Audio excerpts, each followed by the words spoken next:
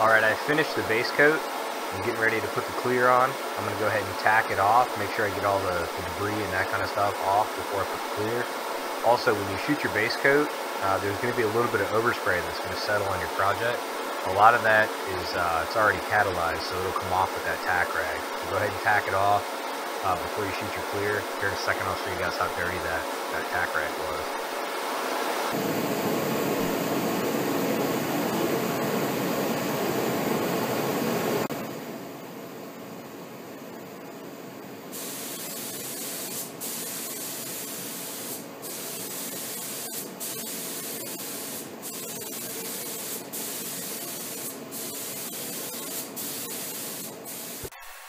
Alright, this is my first coat of clear.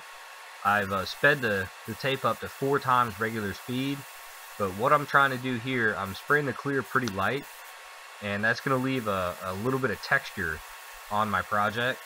And what that's going to allow me to do, that texture is going to provide some traction for the second coat of clear, so I can lay the second coat down a lot heavier than this first coat, and it won't run because it will have that little bit of texture to hang on to.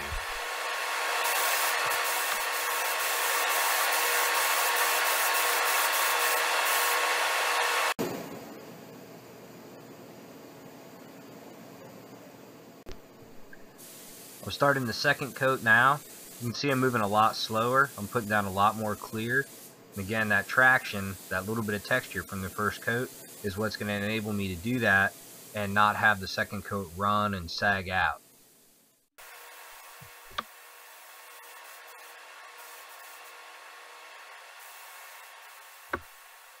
If you're going to try this method where you use the first coat as a tack coat or a traction coat for the second coat, it's important that you put the second coat down before the first coat is dry. If you let the first coat dry, what's going to happen is it's going to leave a very, very large amount of orange peel on your project, which is something we try to avoid.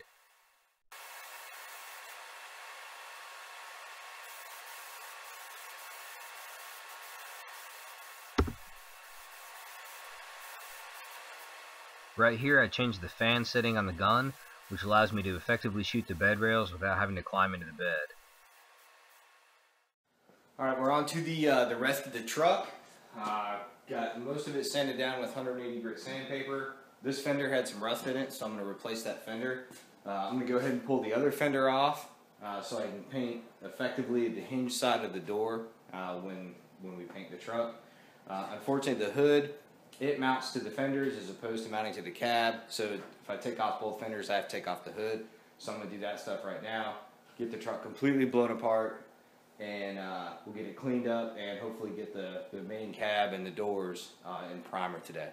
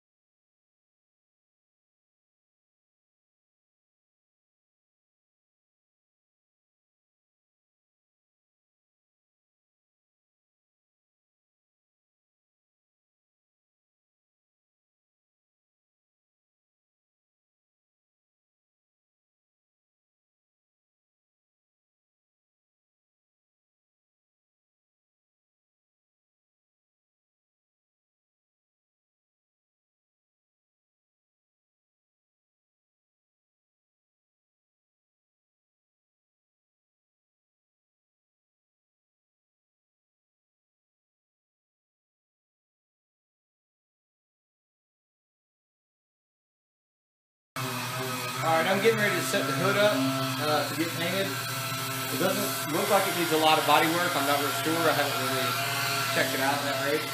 But you can see right here where the clear is all peeling and busted off of it. So we're going to go ahead and sand it down. and get it ready for paint. And I'll just kind of let the camera run while I get it ready. I'm going to take 180 grit sandpaper, or sometimes if I'm trying to strip clear, I can go all the way to 120. But either 120 or 180 on my DA, and get all the uglies knocked off of it. In the middle of the hood out here, the clear is still in okay shape, so I don't need to get that clear off. I just need to put some fine scratches in it, some 180 or 120 scratches, something for the primer to get a grab a hold of, a mechanical adhesion for the primer to run down in those little scratches and then dry, give it something good to hang on to. Over here where I showed you, the clear is all busted off of it. Here, you got to get all that loose clear off of there, and then I like to go back a couple of inches, maybe 5 or 6 inches away from where that clear was doing that, just to make sure I'm into a good clear and I don't have any type of lifting or any type of adhesion problems down the road. So that's what I'm going to do.